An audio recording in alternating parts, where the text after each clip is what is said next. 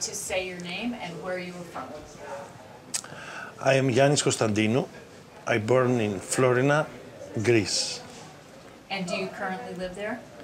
Yes, now the last 7 years I live in Florina.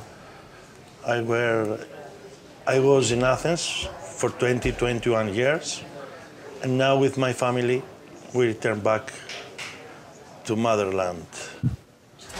So why did you go back? Good question. We returned to Florina for more good and easy lifestyle, as it is in the country. We grow up with peaceful the children, and the life is more cool, more easy, without many stress. But now, as you know, in Greece we have everybody stress everywhere, with all the problems. How long have you been in the United States for this trip?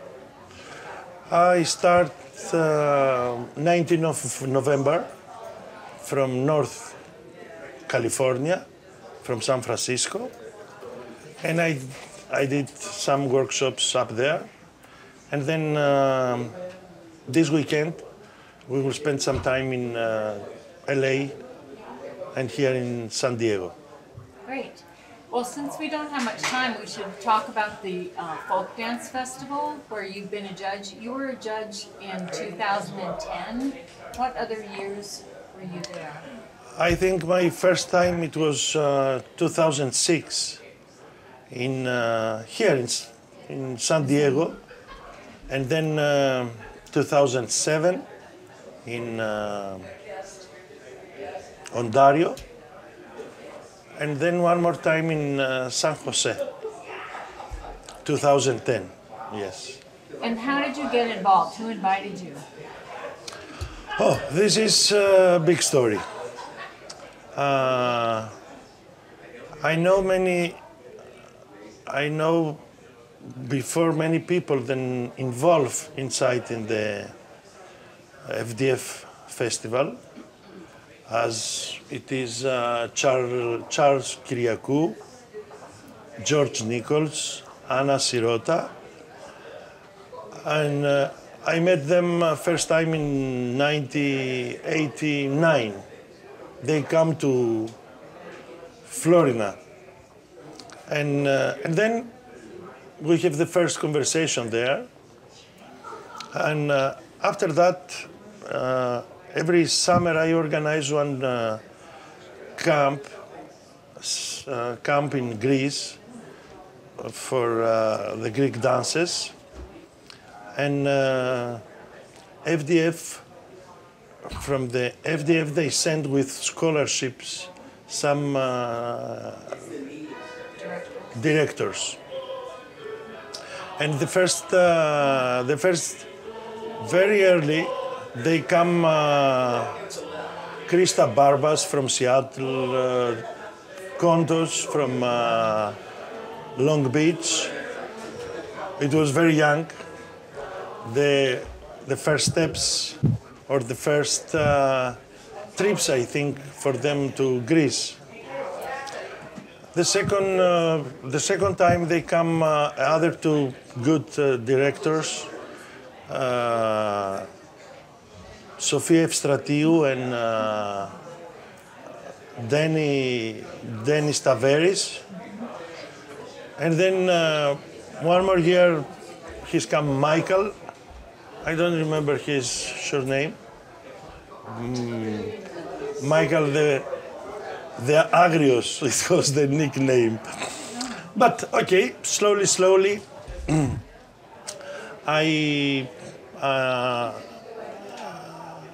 we start to have this connection with the FDF, and then when they decide from the committee to have a Greek Greek judge, they invite us to participate in this festival. And what did you think of the dancing the first time you went? Oh, this is let's we talk in two ways. First, when we come and when we show all these groups, all these people, all these children, it was big shock for us. We don't expect to see this situation. And then, from the other side, we don't have to our education in the dance, in the Greek dances or in the Greek traditional, to compete. So we don't have competition between Crete and Macedonia or Thrace with Epirus. And this, it was very strange for us, how to vote for one place, to say what, you have no good dancers and the others have good dancers, or good costumes or not good costumes. And this, it was strange. But we understand the way and why happened all this competition, and we come to philosophy of FDF, and I think we help too much with our directions. First the committee, and second the directors, what they must to take care, what they must to see, what they must to look, how they must to learn all this. We bring, I think, enough knowledge, let's we tell, and enough we inspire them to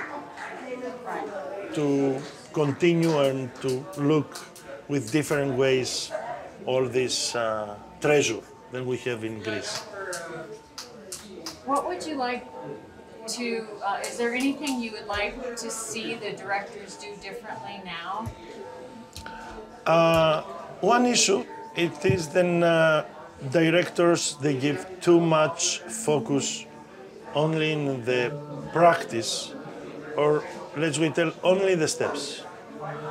They miss somehow the theoretical, the theory, the philosophy, the way how the dances become and how the dances continue in Greece, in the villages. So they must to take care, and they must to have more information, oral history, the way how the dance become alive, existing, and continue. So, and then they must to transfer to the children the way how we learn and how we transfer from generation to the generation. It's not only competition and steps and sweets. It's big thing. I like what you said here tonight about how you learned to dance. Could you speak to that? Yes, up? if you grow up in one village with where the music is alive, where the traditional music is alive, continue, the fest in the village is still existing. So you grow up inside in the dances. You grow up inside in this lifestyle. So slowly, as you grow up, you have your position and your mentality or identity in the dance, the inspiration of yes, from the place that you grow up.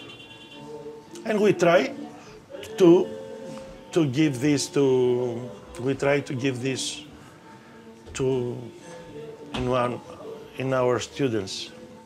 Do you want to Can I remind you of something you talked about how you start learning with the music first and dancing with the children, and there's not all this pressure to learn the steps when you're children in the village.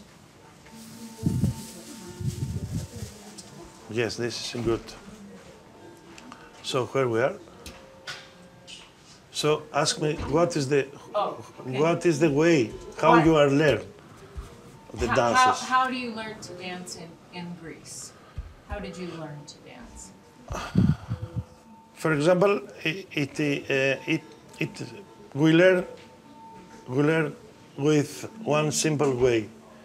We start to participate in the circle at the end. So for us it's as a game.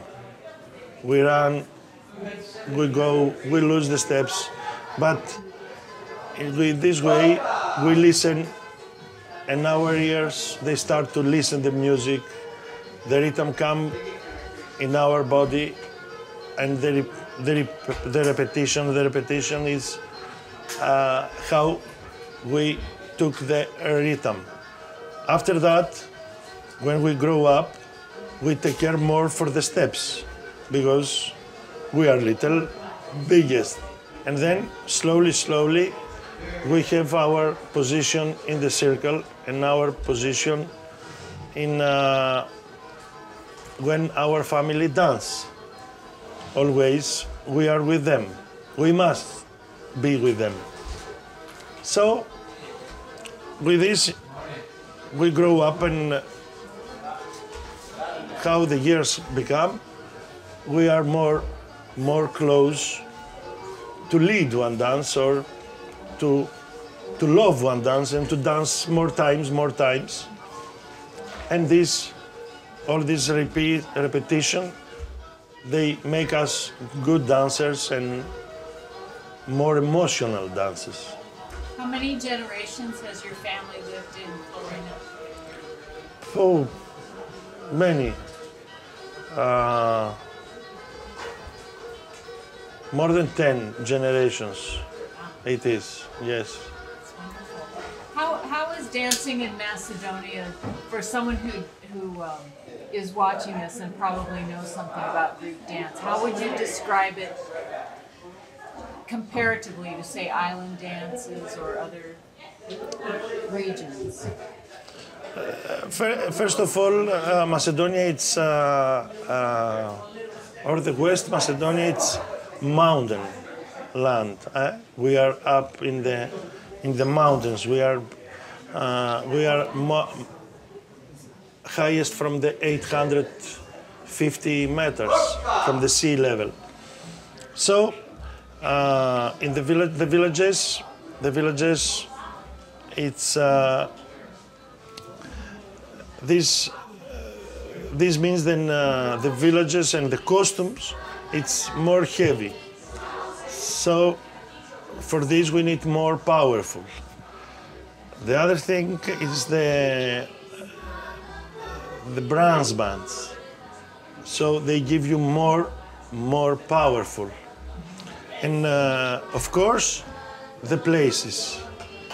In the center, every center of the village, it is one horostasi, dance place. And everything become to this place. So all this, the place, the mountains, the costumes and the music, they give you one style, dance style. Now, if we are going to the seaside in the islands, we have very short places for dance. We have other instruments, and the dancer is more close. The steps is more short, and the figures or the dance style, it's completely different from the mountains or from the mainland. I read an article that you co-authored, I believe, about how place is part of the emotional and the cultural, like the dances will change because they're changing the cities. They're getting rid of the centers of the cities in some villages. And it was about modernizing the cities and how it's changing the culture. Yes. First of all is the emigration. Many people in history of the villages, we have the first emigration, it was in early 90. And then some of these people, they become again back and the villages start again to have a life. But after the Second War and the Civil War in Greece, it was the end for the most of the mountains villages, and either for the islands. This what means then they lose many of the population and many of the people then support and keep these traditions and music and dances. And then it was the lifestyle, then the people leave from the villages to go to the cities. But somehow the last 5-10 years, the many youngs, they come back, they return to the roots. They have many. They participate in the groups. They participate in the panigiria in villages fest. So slowly, the village people start to dance again, to show things and to participate, because they find people who's interesting for what they do. This is important because the old people in one village, if they don't have someone to show what they have, it's difficult to continue, or it's difficult to do. But when they come youngest and they ask them and they push them to, or they organize fest, so it's more make them to. What do you think the change was? Why in the last 5 years? I think this is again one education problem. Slowly, we start to learn our oral history and our micro history of the families, of the villages, and then our regions. So we start to support more the treasures than it is in our villages and in our islands. So this make the many youngs from universities to go to learn the Greek dances, traditional dances, and then to go back to the villages to study and to learn from the grandfathers and mothers what existed before. And this make us more rich, more and more interesting to continue. Do you think FDF is helping to keep that alive still in the U.S., or is it more of an event that goes on?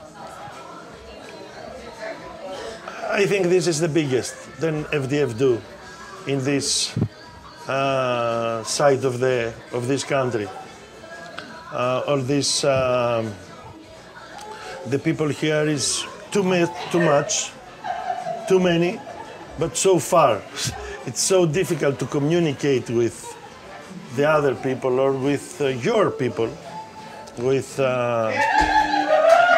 So this exactly is the biggest thing that FDF do. They bring many young people together. This is one powerful. This sends some meanings, message. Then we are here, we do what the grandfathers do, or and this comes because many children, they don't know it to speak in Greek, but they sing in very, very old songs, very difficult songs for the Greeks either. And this make them to continue, make them one community, strong community. This is really unbelievable. I wanted to ask you about your father. I've read that he was a great dancer too. Oh, my father, yes. He was the person then, it was in the first generations in these big groups in Balkan. Then they transferred this lifestyle from the villages to the stage. This happened in 49-50. So he's participated in one big group, folk dance group in Yugoslavia. And then when he's returned to Greece, 54, he was the first, again in the first dancers in Dora Stratou group. And as we know, the Dora Stratou theater and group, it was the first group in Greece then bring all this stuff to the stage. So after this, he's again involved with some people here in United States, with Athan Karas, with Nikki Safas and Andy Safas. This is legends in the Greek dances here.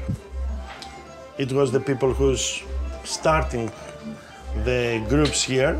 So they invite him during the 69, 60, 68, 69, 70 of these 5 years. And he's doing tours like me across the California or across the country. And when he's come back from Athens in Florina, my father, he's organized again groups and groups. And I study close to him, of course. He's inspired me too much. He's let me to manage all these things then he's doing. For example, costumes, one big and huge collection of costumes, some recordings, some research, so now I manage these things, and I hope to inspire my children to continue to manage what I will give them. Well, your daughter's doing that, right? Yes, slowly. My daughter, yes, she's teach in children in back home. She's have two groups with children, and sometimes she's travel to far from home for teaching. Where is your costume collection and your other music and everything? Is that in Florina? This is in the Florina, yes, in Florina. Do you plan to give that to a museum, or hopefully your children will take it over? Some of this we use for the performances, and for sure we're looking for one museum But yes, one museum, but with this with this new style museums. Then can you see all the journey of the costumes, how it was in the village, and how it become today. And this is my workshop now to give one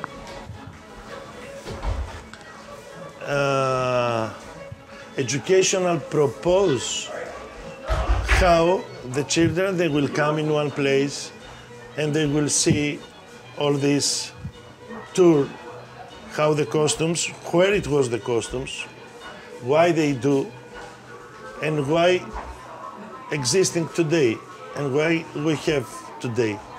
It's only for the performance, but we need something to learn from them. All Right. the meanings that one costume Because they brings. weren't always costumes. They were actually. Yes. We have 2 minutes left. 2 minutes left. Okay. Okay. I talked too much. I have too many questions for you. I think that's great that you're doing the costume museum. Yes. Is there anything you would like to say about FDF? Many things. Many things. As we tell, I will choose to speak to the directors. They must to study more. They must looking for more things. It's not the dance. It's not only steps. It's mentalities, philosophies, many things. They must inspire the children with history, with all these elements, and then, for sure, they are going to become with more knowledge and with more emotional. They will go to dance more emotional and more with more feelings.